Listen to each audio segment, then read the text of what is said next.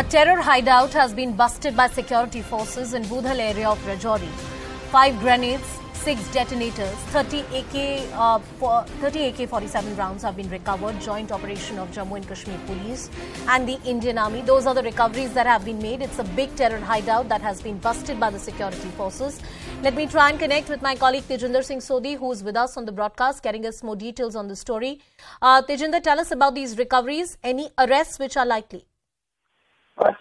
So far no arrest has been made, but this is a major victory for the security forces because this type of arms and explosives, they were meant to target security forces and civilians in the Union Territory of Jammu and Kashmir.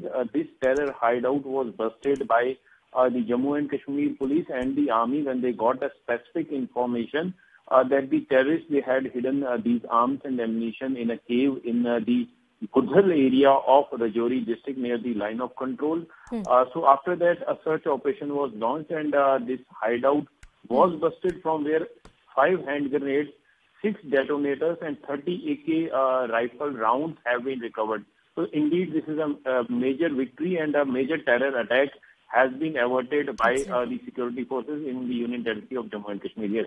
Thank you, Tejinder, for getting us all the details on that very important story. There's some more latest news coming in. Let's go to that.